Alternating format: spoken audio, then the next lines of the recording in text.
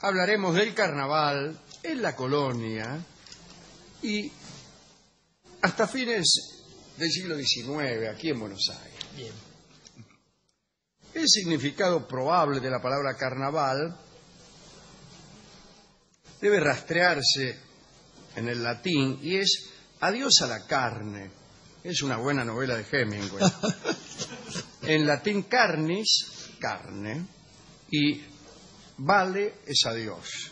Según parece, el carnaval deriva de las fiestas saturnales romanas o de las bacanales griegas y también de una costumbre que tenían los egipcios durante el equinoccio de primavera. Llevaban triunfalmente a un buey elegido entre los más hermosos y gordos y lo convertían en ídolo por 25 días. En vez de matarlo y comerlo, se le prodigaban los cuidados más respetuosos y se lo veneraba por los servicios prestados a la agricultura, como suele hacerse con algunos personajes. Los carnavales en la colonia fueron heredados de las mascaradas francesas, italianas y españolas de la Edad Media. Durante esas diversiones, las jerarquías se confundían, se hacía burla a jefes y amos, se ridiculizaba a la justicia y muchas veces se faltaba a las leyes, es decir, como todos los días. Aquellos días de carnaval, el rey continuaba reinando, pero no gobernaba. Ninguno se atrevía a dictar ley alguna en contra de esos festejos. Estoy hablando de lo que ocurría en Europa, no de lo que ocurrió en Europa, ¿no? Muchas veces el mismo monarca participaba. El rey francés Carlos VI puso de moda las máscaras de carnaval y los disfraces, y también, agrego yo, los naipes. En una oportunidad casi pierde la vida cuando su traje de oso se prendió fuego. Me imagino que también en aquella época estaría de moda tirar puchos adentro, puchos que no existían aún, dentro del traje de oso Carolina, que hoy luce casualmente a modo de homenaje a nuestro Patricio Barco. Enrique III, más adelante, ya con el pucho inventado, recorría las calles aporreando a los ciudadanos, diciendo obscenidades y cometiendo mil insolencias. Es decir, gobernaba. No muy distinto era el gobierno de Enrique III, que esas incursiones carnavalescas. Enrique III tenía unos amiguetes, efectivamente, a los que el pueblo llamaba los miñones. Los miñones, sí. Sí, claro. Y salían a la noche a patear tachos de basura. Qué maravilla, ¿no? Bueno, acá también se reprodujo en una época... Sí, es verdad. En el año 1771, el gobernador y luego virrey Juan José de Bertis implantó los bailongos de carnaval a la europea, aunque solo lo permitió en locales cerrados. Y tenía la idea de que el local cerrado acotaba no solo el espacio, sino también la insolencia. El caso es que las manifestaciones en la calle estaban prohibidas. En el bando decía: quedan prohibidos los bailes que al toque de tambor acostumbran los negros, como yo. Todo bajo pena de 200 azotes y un mes de barraca, no de barracas. Sí, como me pasó a mí, no. Sino de barraca a los que contraviniesen. Existían algunos antecedentes del carnaval aquí en Buenos Aires. Estaban permitidas fiestas callejeras cuando se producían acontecimientos importantes, por ejemplo, pero importantes en España, no aquí. Nacimiento de un príncipe, pongamos por caso. En 1764 el Cabildo decretó un baile de 3 días con corridas de toros, y para que ninguna persona se excusara de asistir, se dispuso que los vecinos que permanecieran en su casa garparan 50 monedas de multa. Una medida extraordinaria para imponer ahora. El que no vaya a los corsos, multa. Chao. Viene el chancho y te cobra 50 monedas. Bueno, y a los pocos años de aquella disposición de Bertis de mantener los carnavales en lugares cerrados, la costumbre fue cambiando. Ya en 1773, los morochos desfilaban junto a criollos, autoridades españolas y damas nobles en medio de desórdenes y tumultos incontrolables. Escribe el virrey Ceballos a la corona, al rey le escribe.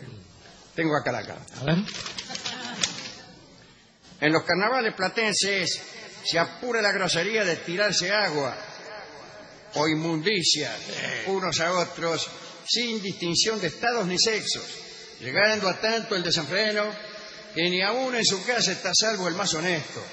El propio virreinato ha sido víctima de damas que, en tono de gracejo, llenaron mi coche de inmundicias arrojadizas. Parece que Ceballos cruzó en el camino de los festejos y unas muchachas le arrojaron cientos de huevos que se estrellaron en su carroza. Se queja el señor Ceballos, mi rey de este mundo nuevo, que en el barrio de San Telmo le tiraron unos huevos, que en el barrio de San Telmo le tiraron unos huevos.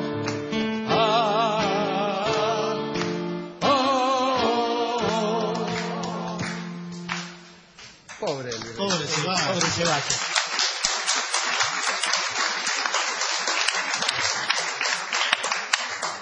Para contener aquellos desmanes se construyó en 1783 un lugar llamado La Ranchería, ahí en Perú y Alsina.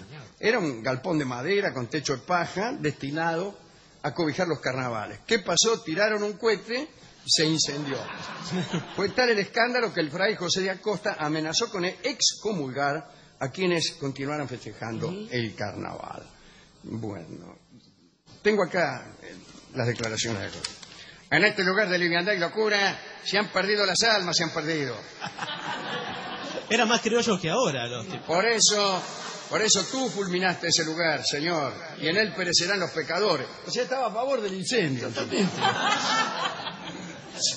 Bueno, después de 1810 se hizo costumbre entre la población jugar con agua, ¿cierto? Se utilizaban todo tipo de recipientes, incluso los huevos. No se retire, señor. La gente pasaba horas vaciándolos a través de un pequeño agujero y luego los cargaba con agua. Los mejores eran los de ñandú. Sí, por la velocidad. También se divertían tirando agua desde la terraza, de los balcones y persiguiéndose unos con otros de casa en casa. Fuera de la ciudad, en las orillas, los festejos eran mucho más violentos. Claro. Grupos de jinetes lanzaban desde sus cabalgaduras odres con no sé qué. Animales muertos. Bueno, no sé. Era muy violento. Lo hacemos todavía. Te corre un tipo con un caballo y te tira un baldazo en la cabeza. No. En 1821 el gobernador Martín Rodríguez promovió una ley que castigaba con penas de 6 meses y hasta 1 año de trabajo forzado a quien fuera sorprendido pronunciando palabras obscenas contra la persona que no se manifestara dispuesta a la diversión del carnaval. Hijo, una gran... O sea, vos le tirabas un balde de agua a un tipo, el tipo se quejaba y vos le decías, ¡es carnaval! Pedazo de gil. Feliz. 6 meses de cana. Las máscaras y comparsas fueron permitidas siempre que se gestionase antes una autorización. Quien pretendiera esconder su persona bajo una máscara, decía la ley, debía llevar consigo un permiso que se solicitaba. Cosas municipales. Bueno, sí estaba prohibido vestirse con un traje que no correspondiera a tu sexo. Mira vos. En tiempos de Rosas, los carnavales se iniciaban con el disparo de un cañonazo desde la fortaleza. Y para arrojar agua comenzaron a usarse vejigas con las que se lanzaba agua y también tintura de todos colores. Bien, hasta que a las 6 de la tarde otro cañonazo señalaba el fin y entonces ya no podías mojar, ya estaba prohibido. Extraordinario, ¿no? Un detalle, en la farmacia Cranwell se vendían unos pomos muy famosos de agua perfumada. Estas armas galantes se esgrimían contra las muchachas pretendidas. Ellas poco hacían para eludir el chorro porque era muy prestigioso ser mojada por un pomo Cranwell. Claro. Venía la mina empapada y decía, regardebu. Me han mojado con un pomo Cranwell. Ya me parecía. Era un producto carísimo, ¿no? Se dice que a fines del siglo XIX, el joven Marcelo T. de Alvear cayó en infracción por el ardor puesto en el uso del agua. Parece que para dar muestras de afecto bañaba literalmente a las señoritas sin el menor reparo. Y el 25 de febrero de 1885, su papá, el intendente Torcuato de Alvear, debió detener a su hijo junto con unos amiguetes por arrojar baldes de agua a los transeúntes. En esa época, en el barrio de Los Morenos, había muchas sociedades carnavaleras. Era el barrio de Montserrat, conocido también por el barrio del Tangó, por el barrio del Mondongo, a donde solía concurrir el restaurador a la fiesta. Sí, señor. Bueno, nombremos algunas comparsas muy famosas de todos los tiempos. Las chinitas querendonas, que eran solo mujeres. Uno que se llamaba Lienamuratis Pulsati. De presumible origen chino, sí. Los Pierrot primitivos, los habitantes de la luna, el Orfeón español, los turcos de Barraca, que era la más grande, más de 300 músicos tenían. La Unión de la Boca, la Juventud Oriental, bueno, el Incaricato de Ibatifondi, los divertidos del barrio. Qué inocente. Los divertidos del barrio. La armaron ese mismo día. De lo más. Con esto grande calor. Si no se levanta viento, la murga saldrá desnuda solo con los instrumentos. Bueno, con el tiempo, todo eso, como saben ustedes, se fue desvirtuando y decayendo. Las serpentinas ya dejaron de constituirse en un mensaje de galantería, comenzaron a arrojarse como proyectiles, en fin. Había que mantener la boca cerrada para que no te la llenaran de papel picado, sucio muchas veces por haber sido levantado del suelo. Sí.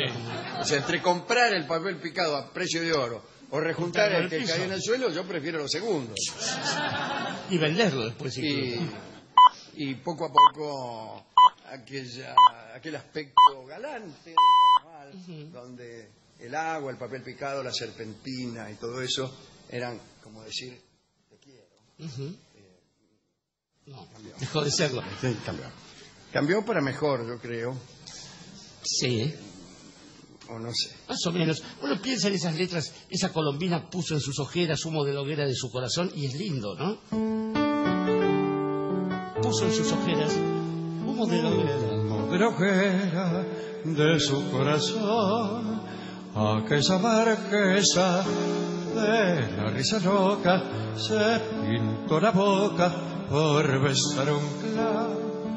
Cruza del palco hasta el coche la serpentina nerviosa y fina, como un pintoresco broche bajo la noche del carnaval.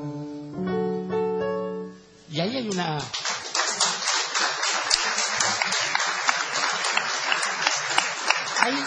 Ahí aparece otra figura interesante, siguiendo con esta letra, que es esto de decime quién sos vos, decime dónde vas. Alegre mascarita que me gritas al pasar. ¿Por qué? A ver, digamos que el carnaval es igual que todas las grandes fiestas populares, la esencia de aquello que solemos tener en la condición humana, y que las instituciones, pero más que nada el poder, no son necesariamente las instituciones, digo, hoy que ha renunciado el jefe de una de las más añejas, ¿no? Como es la Iglesia, digo, sino el poder, el que hace que ciertos instintos básicos se reduzcan en nombre primero de la convivencia y después del orden. Un orden que siempre está con un pie encima de los que menos pueden, encima de los que menos tienen, encima de los que menos van a lograr en la vida. Y en ese sentido, el sincretismo del carnaval ha sido una forma casi de civilizar a la fuerza a las grandes masas populares, pero tiene todavía esa especie de dejo que hace que en algunos aparezca de otro modo la cuestión. Esto es, esa cierta noche, igual que en la noche de San Juan, que es otra fiesta semejante, todos comparten su pan, algunos comparten a su mujer, lo hacen todo el año, pero sobre todo la gente de 100.000 aldeas se mezclan entre sí.